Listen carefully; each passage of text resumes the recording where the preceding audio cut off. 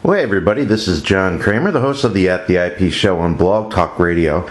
And for those of you that have hit my blog, you know that I posted up there my review of the Apertura AD12, and this is just a supplemental video part to it that I figured I'd go over some of the main components of this scope. Now, as you can tell, this is a big scope here. This is the Apertura AD12. This is a 12-inch f5 sold exclusively by OpticsMart. And I'll go ahead and touch on some of the main stuff here. First, let's go ahead and start off at the top. See this finder scope here. Very nice 8 by 50 right angle correct image finder.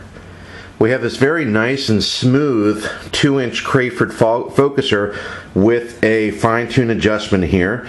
I've used that. I've really liked that. Let's go ahead and talk about these altitude bearings here. Some of the best that I've seen.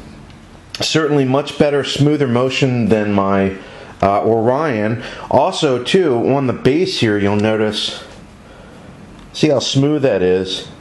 Effortless motion on both axes, and that's because it has a bearing in the base as well. It sits on a bearing rather than just friction with the Teflon pads and some traditional Dobsonians. So fantastic motion. Can't speak highly enough of the motion here. And when you want to fine tune the adjustment, you notice here on the altitude bearing, let me get closer here, that it has numbered. Well, this is meant to be adjusted for the weight of your accessories, and you can also tighten it down here even further to give you a pretty good amount of locking motion with some of your heavier eyepieces, but also, again, permitting very, very smooth motion here.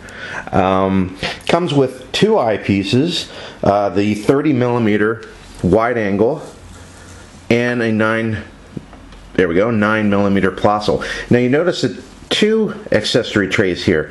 Well, it doesn't come with 2 accessories, but OpticsMart, who's the exclusive dealer of that, they have what's called the Tweaker's Dream Package, and that is a really good value for some extra accessories that most Dobsonian users, I think, pretty much find very, very helpful. Part of that is the extra accessory tray down there.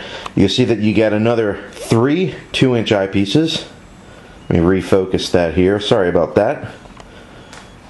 There we go. Another 3 2-inch eyepieces and 2 1/4. Really, you can take out, pretty much your whole variety of eyepieces now on the single base. Well, what else is included with the Tweaker's Dream Package? Let me go to the business end here. And let's take a note of probably my main favorite part here, which is going to be the velvet interior. This goes all the way down the optical tube here. Very professionally done, very nice, and that's to improve the overall optical quality, the contrast and the light scatter in the scope. It's really there to reduce that. A lot of Dobsonian users really like that feature. Again, this is part of the Tweaker's Dream Package. Also included here are these wonderful Collimation knobs. You don't have to worry about having a screwdriver here, boom, falling down, hitting that gorgeous mirror. No. You got the knobs here that you can go ahead and adjust. Also, and you can't really tell here, but they also include very smooth milk jug adjustments or bearings. They call it milk jug. They literally call it milk jug bearings. If you do any type of Google searches out there, you'll find that a lot of amateurs have done that to make this smooth adjustment of the secondary much easier for you to use. So, last but certainly not least, you got this rubber hand control or hand knob here on the front. It just makes gripping the scope and moving it around a little bit easier rather than putting your hands in the base or in the lip here. You got to go ahead and have a nice rubberized grip. grip here. So you got that, you got the wonderful velvet all the way down the optical tube there, the very smooth washers in the secondary, and the knobs here. Plus, you get an extra accessory tray. All that factory installed, ready to roll with you for the Apertura AD12. It's a fantastic scope. A lot of light gathering capability. It is very big, so just keep that in consideration. Those of you that do have some larger eyepieces, you may find balancing, even though this altitude bearing here is great to use, you may find the necessity to go ahead and add some weights to the tail end of the scope, just when you're using those heavier eyepieces there. But just keep that in mind. Other than that, that is the Apertura AD12. For my full review, please go ahead to theeyepiece.com and read my full review on the Apertura AD12 from OpticsMart.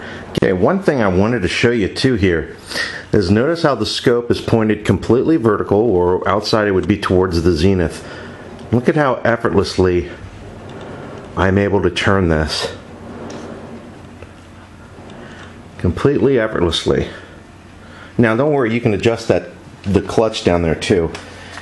That contrasted, this is my 6, by the way, Orion, and in order to move it at really any success at zenith, I'm gonna have to do this, and you know, definitely much more effort. Now if I get higher towards my zenith, I'm actually times lifting that scope off the ground, by the way. If I was pointed straight up, well, there'd be no way. I just absolutely cannot turn the scope. It has to be at a very minimum, about like this angle, to twist and find objects. So definitely much harder. You'll find, see, notice that how it actually bumped up.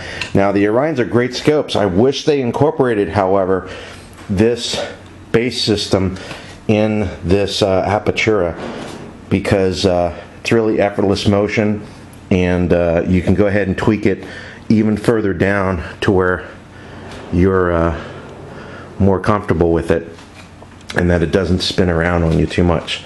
So that is the Apertura AD12 video review.